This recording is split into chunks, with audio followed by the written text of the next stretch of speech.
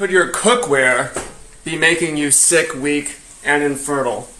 I have good news and I have bad news. The good news is that things seem to have gotten better. There's more consumer protections now. However, the bad news is that these things can still be making you sick, giving you toxic fumes, leaching contaminants and poisons into your body. So I'm going to include a lot of the scientific studies in the caption, but let me explain it to you and what you can do to stay healthy. The good news is a lot of the worst, most egregious Teflon pans that had the worst stuff in them were phased out, and you only need to worry about that if you are using older pots and pans. However, even the newer non-stick pans, if they get to 500 degrees, release toxic fumes that'll make a human sick and will kill your pet bird instantly. It's really crazy. And if you have a pan on high for a couple minutes, it can hit 500 degrees. So it can happen, and you need to be really careful. And as it degrades, it gets older, and the stuff chips off, and it goes into your body. Supposedly it's inert, but do you really want to be consuming that anyways? So alternatives, options, you can use stainless steel. Personally, I like to use cast iron. I use cast iron. Now, there's a second issue, though, which I wanted to talk about, because we're talking about cookware in general, and that's plastic.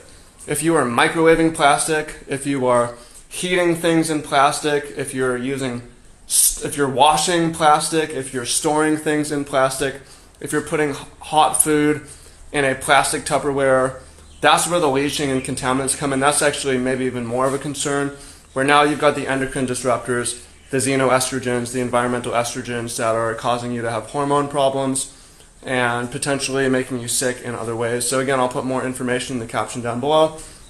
For that, just pay attention to what you're buying. The glass stuff and the silicone stuff, that's a little bit better, but just pay attention to what you're buying. Try to avoid ever combining heat and plastic together, and really try to reduce plastic. Try not to put your food in plastic if at all possible, but the worst combination is heat and plastic. And also reusing plastic, like plastic bags that break down.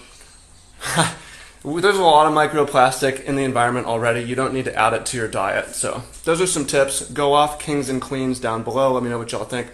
And comment secrets down below if you want me to send you a free video on 2 health levers that are going to help you be more healthy and fertile and vital and feel good and be more beautiful and have more energy and all the good things. So just comment secrets down below and I'll send you that info.